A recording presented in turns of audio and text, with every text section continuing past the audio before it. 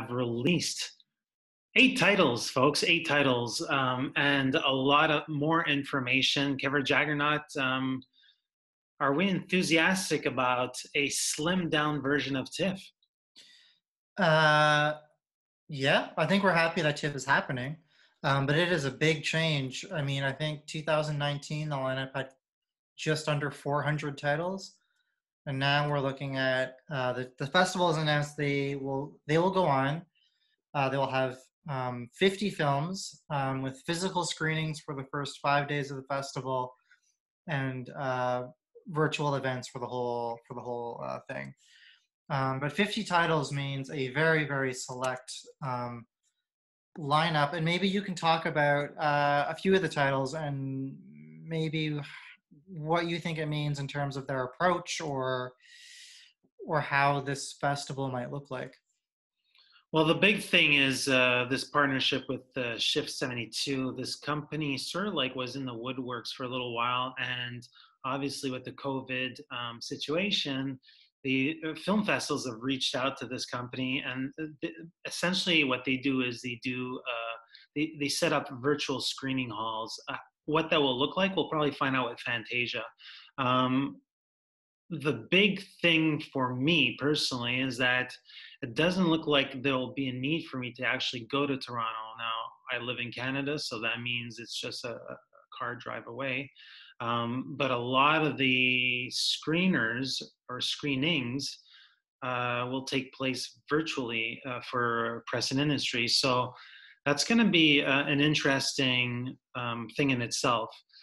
TIFF announced 8 titles. Of the 8, 4 are actually world premieres and have not been mentioned at any other film festival. We can go through the world premieres.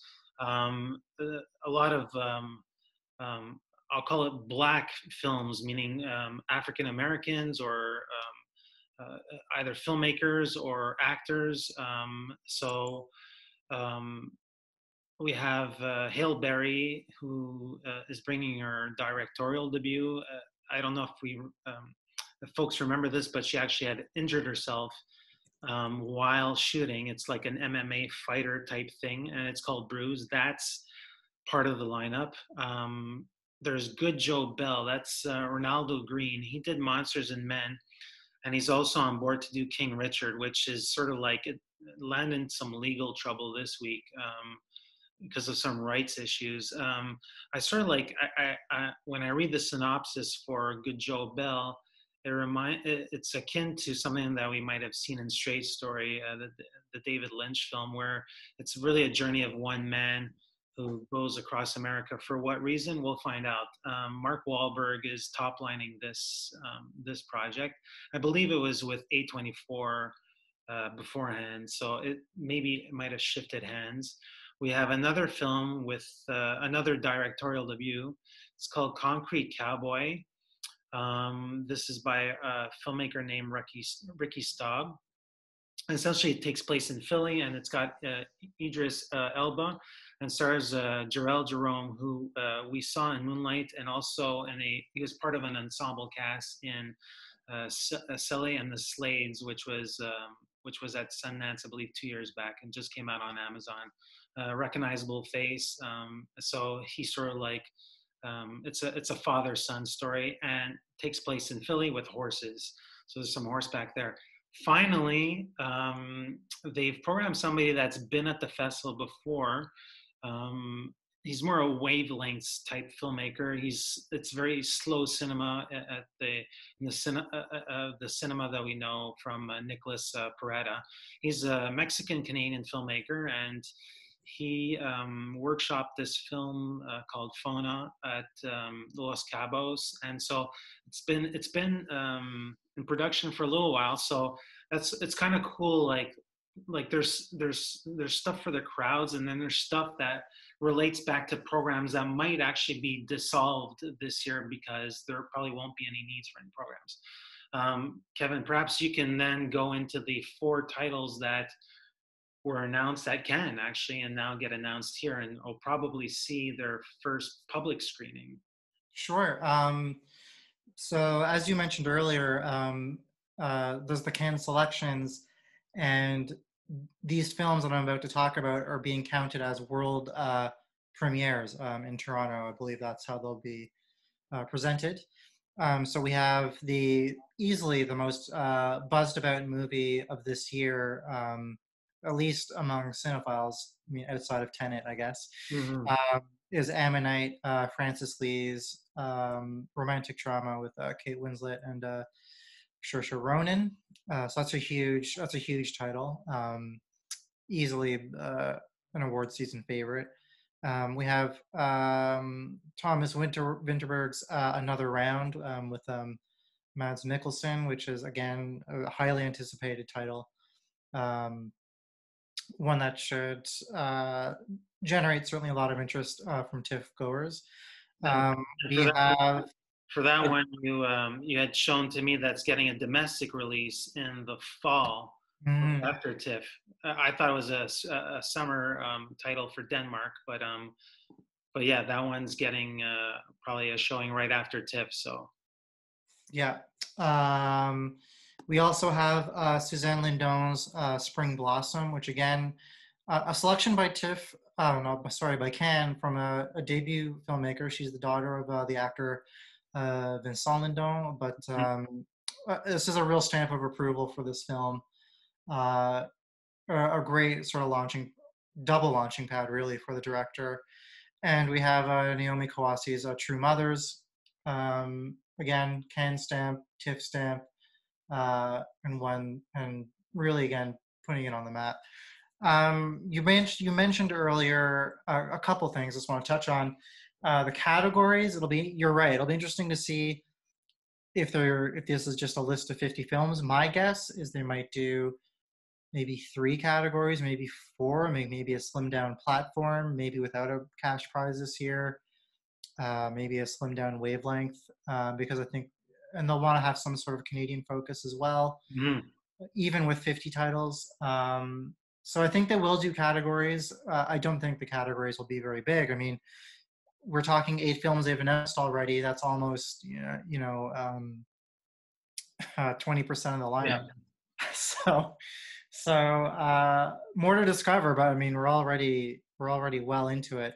And you bring up a good point about Spring 72, the screening platform they'll be using. What's interesting to me is one of the things that happens at Cannes and at TIFF is, critics and audience goers, they see a film, and then immediately after they're tweeting out their first reaction. I'm very curious if we are going to see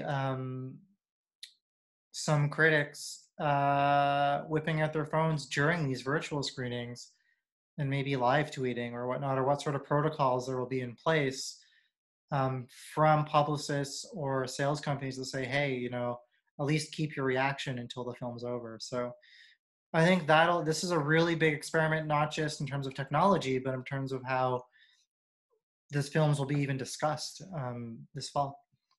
Well put. And just to wrap up on TIFF, I think they might have the platform category, which is their competition section thing.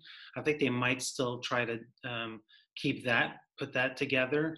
And they will be showing 5 programs of short films. So Okay. I don't think it's going to be part of their 50 or 60-ish total amount, if that's really the number.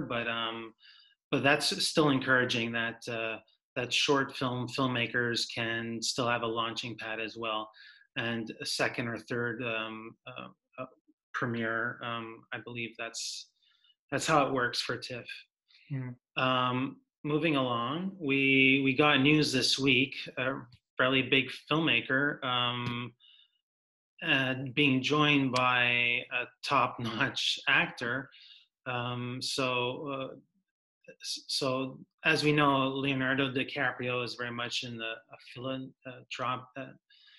he believes a lot into philanthropy, and this is a project that sort of falls along those ideals or those standards that he has.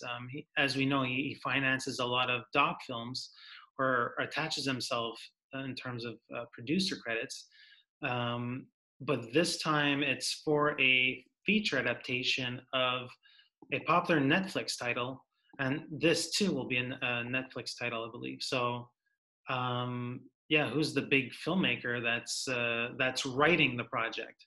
So Barry Jenkins, of Moonlight and Bill Street Could Talk fame, is writing the script for the feature adaptation of Virunga, hugely celebrated documentary. One that was a big conversation starter for Netflix. It was a big title for them. Mm-hmm. And this is huge news. You're right. Leonardo DiCaprio, he spends as much time, if not more, producing projects and getting involved with environmental concerns as he does starring in films. And so he's putting his weight behind this as a producer. And it's really two huge talents to talk about this issue um, of gorillas that are endangered being protected. That it's still timely, it's still dramatic, it's still very important. So yeah, this is a really, really interesting development. I'm thinking it might be a difficult task for Barry Jenkins. As far as just strictly writing credits, he's done Charm City Kings, which I believe was also a doc film that was made into a Sundance film, which was picked up by Sony Pictures Classics, and that was showcased at Sundance. I wasn't a fan of this film. It was story by. He didn't technically write the screenplay, but he also wrote the screenplay for Rachel Morrison's Flint Strong, which is like a boxing drama, which was about to go into production in Toronto. I think they were 3 days in. That was canceled. But it's interesting that Barry, who already has a lot on the plate, is able to sort of like take on projects like this. Now, this one I think might be a bit more difficult unless you're focusing on one main protagonist. If we remember the doc film, there's a lot of people that are featured in the doc film, and there's a lot of force of nature elements, and so there's like this cataclysm that exists, and so I'm trying to think ahead. I'm like, oh God, this does feel like a weighty subject matter, but yeah, you might have to slim it down and concentrate on. I don't want to call him a hero, but like an anti-hero or some saving grace for nature. Perhaps, but yeah, I think we also need to remember Barry Jenkins has made two features now that sort of push the edges of traditional narrative. So I'm sure he will find a very interesting way into the material and put his spin on it. You know, you can never control what happens to a script once it leaves your hands and is directed by someone else. But you know, he's a guy that's certainly his influences are art house, and he's certainly never shown an interest for walking a traditional path. So I think it'll be interesting to see how he takes the story and where he decides to how he decides to frame it and present it. Mm-hmm. Well, certainly, what's certain is that we'll have a Black protagonist once again, and it's just nice to see that his trajectory and his filmography as of late. It's nice to see him on both sides, if you will, writing and directing and producing as well. The next project that I want to bring up, there's a little bit more research, a little bit of more digging to figure out who are these people, what's this project about. The first name that we saw in the headline is Claire Foy. So she's joined a project called Dust, which is a psychological horror film, and it's based on a short film collaboration. So yeah, I was watching Hereditary the other day, and I was thinking, when I read this headline, I'm like, oh, this is a potential great vehicle. She might add herself to the Scream Queen set. So I'm not really familiar with the actress in terms of what she's done with The Crown, but on your end, is there any significant films that or performances for you where where she sort of like is a cut above? Well, firstly, I'm a big fan of The Crown, so she was Oh, great. great. She was actually great in that. But for me, so just to give a quick recap of the plot here. This is a film that will find Claire Foy playing a young mother in the 30s in Oklahoma, who becomes sort of increasingly stifled and trapped by these dust storms, which are sort of frequent in the area, and then takes extreme measures to protect her family. The thing that hops out to my mind, actually, reading that synopsis and thinking about the actress, is Steven Soderbergh's Unsane, which is, the Variety says this film, Dust, will be sort of a minimalist aesthetic. And while Insane isn't exactly minimalist, it's a very contained film that's entirely driven by her performance. And I think this is another opportunity, or another sort of situation where the story of this mother who's sort of increasingly, I guess, going mad, will be driving this tale as well. So I think Claire Foy's great. I think she's a great actress, uh, whose range has probably not been fully explored yet. I mean, she was Elizabeth Salander in the not so great Spider's Web reboot, but she was very good. I think she was kind of not used very well in First Man, but Mhm. yeah, I think it's very, very interesting. And I think the other interesting element here is the producer, and maybe you can speak to that a little bit. So the producing tandem, we have somebody who's been in the business for about a decade plus, and Alex Madigan.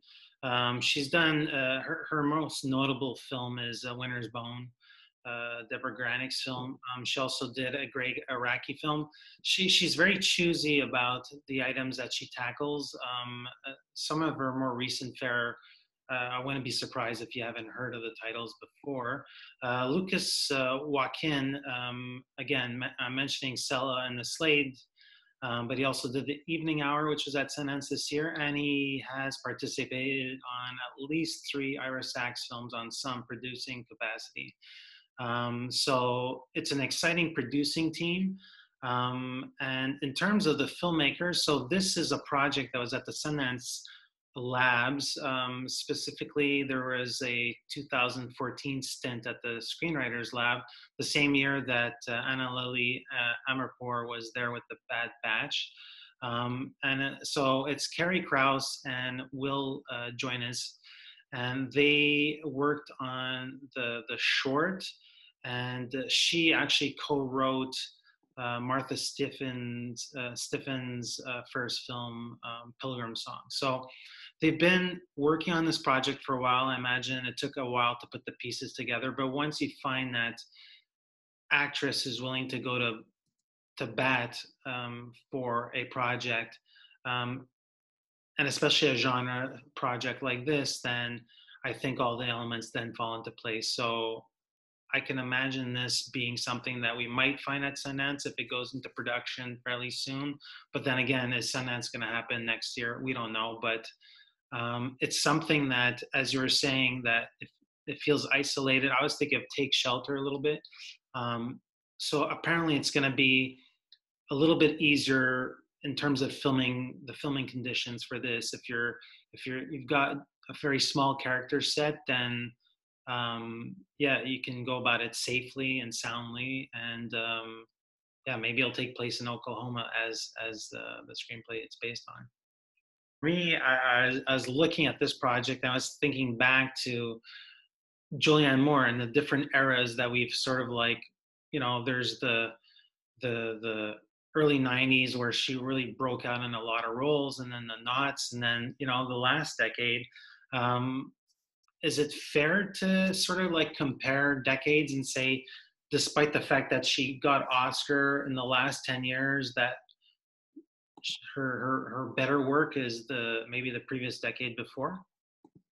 I don't think it's fair necessarily. I think, I mean, if you look at, say, the past 5 years, I mean, she's still working with, like, she worked with Rebecca Miller on Maggie's Plan, which I really enjoyed, but didn't really. She worked with Todd Haynes on Wonderstruck. George Clooney on Suburbicon. Uh, it's not like it's not for lack of working with auteurs. I think it's just unfortunate that I think she just hit like an unfortunate run of films that just didn't break out the way maybe people thought they would. Mm-hmm. Um, I mean, she also did Gloria Bell with Sebastian Lelio. So she still works. She's still finding great directors to work with, and she's always, no matter the picture, she's always exciting to watch. She's a great actress. Mm-hmm. So So perhaps A24 made that link because they were doing promotion for Gloria Bell. So they probably said, you know what, maybe we want this person on board. But yeah, let's look out for Sharper. There's going to be more development, probably a filmmaker attached fairly soon. mhm. Moving on to another project that we've sort of like assessed early on. At the time, it was only we had the producers on board, we had the filmmaker and the title, and a little bit of the backstory. But now we got major casting news. So uh, Eva Husson signed up a quartet, some notable figures in that. For Mother Sunday, which is their third feature after Bang Gang and the title that went to Cannes. I don't recall the name of it. Um, but yeah, perhaps we can dig deeper into the actors and actresses that are on board. So yeah, this is a big leap for Eva Husson, who's been a Cannes favorite so far, and sort of been on the art house circuit. But this should put her onto sort of a bigger plane. I mean, she's got Josh O'Connor, Olivia Colman, Odessa Young, and the biggest of all of them, well, besides Olivia Colman, is Colin Firth. Um, for uh, for the picture Mothering Sunday, which is going to be quite different from her two films to date. This is a period piece set in 1924, based on a novel by Graham Greene. There's a bit of like a romantic entanglement to it, a bit of like family complication element. So it's a really big step in a new direction, I feel, for this filmmaker. For myself personally, I only know her films sort of peripherally. I haven't watched them, but maybe you can speak to her films and maybe where you see her skill set in this particular story.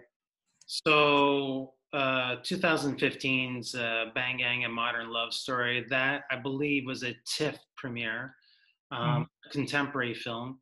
2018's Girls of the Sun was a competition film. I think it was one of my least favorite titles of that comp year. I can, yeah. Yeah, I just felt that there's a lot of manipulation, and it's a character that we've seen sort of like patched. It's like a freedom fighter, and sort of like gets stuck in the crosshairs of I believe it's a civil war in, I forget which country. Mhm. This is fatigue speaking right now. But yeah, I have a lot more faith, or I think there's going to be a lot more going for this project.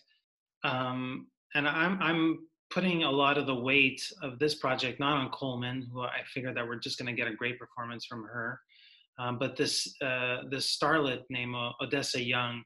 She was in a film called Assassination Nation, which was a a Sundance premiere a couple of years back. But she was also in Josephine Decker's Shirley, which is a film that again came out at Sundance this year and was just recently released on Hulu, Amazon. And I think she was fantastic, able to take a character far beyond the learning the ropes type mentality of a young woman who is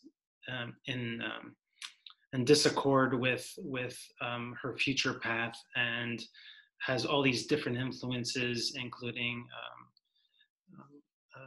Logan Lerman, who's there, and Elizabeth Moss. So there's like, it was just a great film, and for me, it was a standout moment for this actress. So I have a feeling she's going to be top lining this as the character of Jane Fairchild, and yeah, I think there's a lot going for this. And again, this is another project that's very COVID friendly. It's a smaller character set, and they're going to probably be in a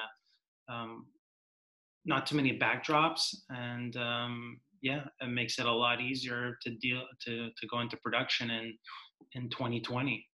And we probably should mention, which we haven't yet, is that this would be her English language debut.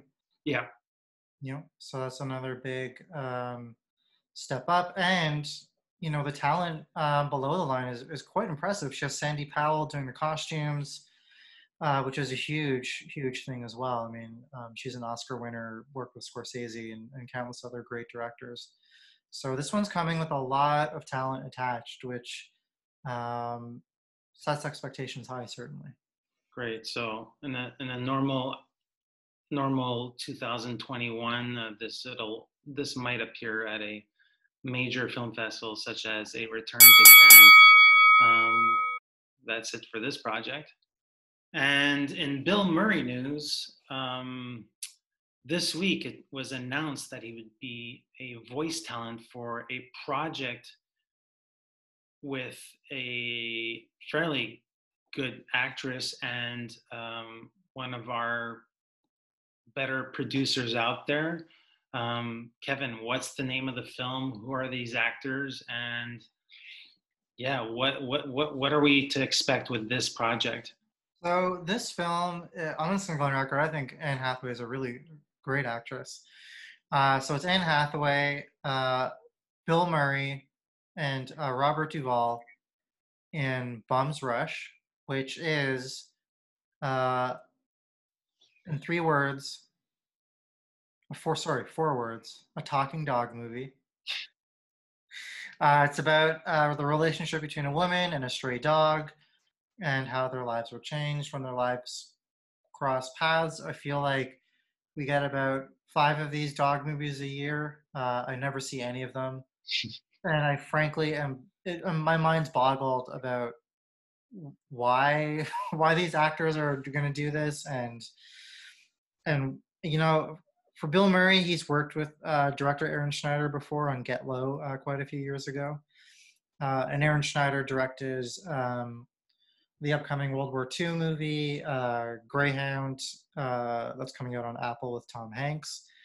But I really don't get it. And the biggest question mark for me is producer Sarah Green, and maybe you can get into that a little bit about what her credits are like and why it's a little bit disconnected from this talking dog movie. So she's done some Jeff Nichols film and some Terrence Malick film, and has partnered with Brad Pitt. And so I mentioned she's very choosy about her material. We don't see her name pop up just on anything. Production will take place in Santa Barbara, California, and New Mexico. So regionally, it's more or less in an area she's familiar with, just like west of Texas, obviously, and Arkansas, I guess. But yeah, it's a weird crosshair or amalgamation of talent, and that's the other thing is this filmmaker Aaron Schneider is coming off a huge film, like hundreds of million, I think 100 million at least, spent on this Tom Hanks film. So yeah, it's a weird concoction. Maybe they all just really like dogs. I mean, I get it. I like dogs, so why not? But this ain't a Wes Anderson film, and yeah, like you said, there's a lot of stuff in the Cannes market with dogs and posters and basketballs and whatnot. So, I mean, he has done Garfield, so maybe he wants to complete the pet lovers. Yeah, maybe. I mean, I guess we'll see what this is. Maybe this will be the most artfully directed Terrence Malick like talking dog movie we've ever seen. Well, Aaron Schneider won the best first feature for at the Indie Spirits Awards, and so That is some clout, and so yeah, major acting talent, voice talent, and a major producer on board. A project that will probably lens fairly soon, and we'll be seeing in 2021. Hi, I'm Eric Lavallée. I'm editor-in-chief and site owner for IONCINEMA.com, and this is Kevin Jagernauth, contributing writer for the playlist. And together we are IndieSponge.